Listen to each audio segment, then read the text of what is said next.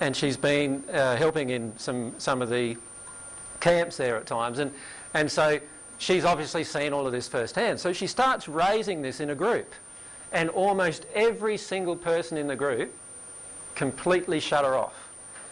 They didn't say, "Stop talking about this, Mary, I don't want to hear this from you." They weren't honest enough to do that.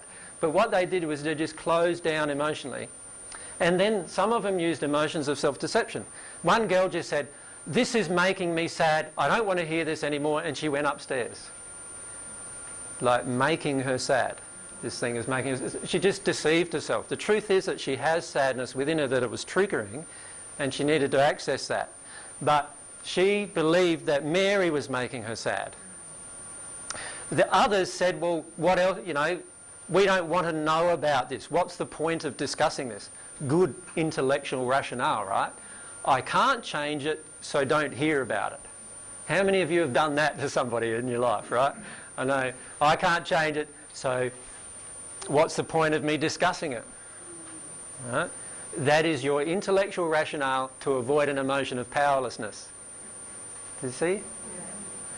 Can you see how intellectual rationale and then emotions can easily help you avoid some really core emotions within you? And I've just given you just a little example there. But let's look at it, the rationale of self-deception. This is the intellectual thing now going on that helps me to avoid everything.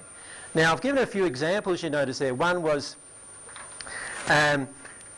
when a person is saying, "Oh, I love this person so much." This happened very recently on the internet, which we'll be bringing up as an example shortly. Now, "I love this person so much, but I kick them off the forum." Right? That's not an act of love. Right? So love always enables a person's free will. If you're controlling a person's free will, you are not loving anymore. You can convince yourself you are, but that's totally pointless, right? Because you're now in this rationale of self-deception. I'm convincing myself I'm loving, but actually I've been very, very unloving. Does that make sense? We often do all of these things. We can say things like, we can have reasoning that's false. Like many of you have had the false reasoning that if I feel all of my emotions, I'll die. It's a belief you have, right? But it's not true. It's impossible to die from feeling your emotions. The truth is actually quite the opposite. You can completely die from not feeling your emotions. What do you think creates cancer? It's a choice to not feel certain emotions, and eventually creates a disease that kills you. Does that make sense? Depression? Depression, is that? Depression is the complete suppression of all emotions. So a lot of these, even diseases that we have, like heart disease. How many people in Australia die from heart disease every year? It's the emotion of sadness that is not released that creates it. Does that make sense? Right? While I'm holding on to these emotions of sadness, I am creating these physical things that kill me. So the truth is if you choose to not feel your emotions, you can certainly die. If you choose to feel all of your emotions, you're not going to die. I might remind you, I'm not saying act upon them all. I'm saying feel them all. So many of us will have an emotion of like feeling suicidal. I'm not saying act upon that emotion, but you can feel that emotion. Does that make sense? So I wanted to clarify that. So if I choose to feel all of my emotions, I will not die. But I can have this fear-based reasoning kick in inside of my head. If I feel all of my emotions, I'm just going to die from the experience.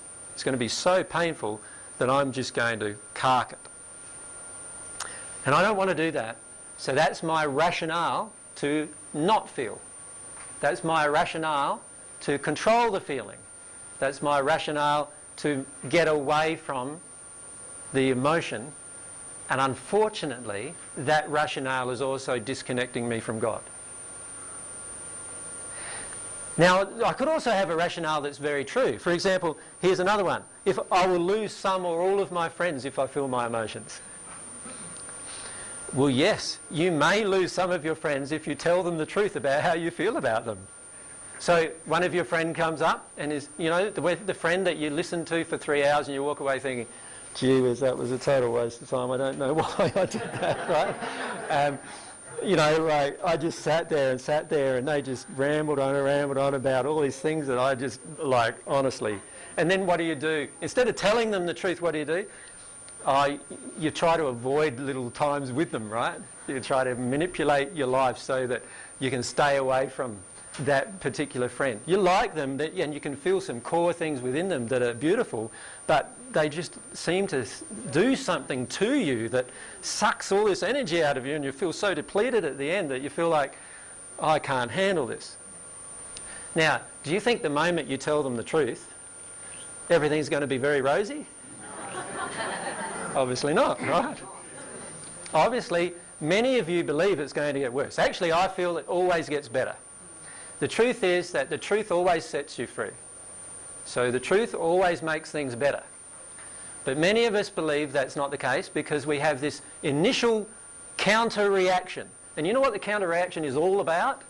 It's all about the fact that we've lived in the lie for such a long time that now when the person hears the truth, they're feeling the full effects of the lie that we've lived in.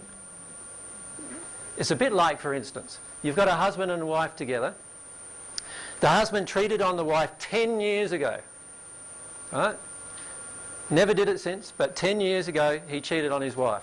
They've been together for 20 years. What do you think one of those first emotions the wife's going to feel when the husband feels the truth enter him, like feels the connection with God and feels he's got to tell the truth? So he goes up to his wife and says, actually, 10 years ago I cheated on you with this woman. Now, of course, he's going to be afraid, isn't he? But what is he really afraid of? The effects of his own lie. The effects of his own action. He doesn't want to actually reap the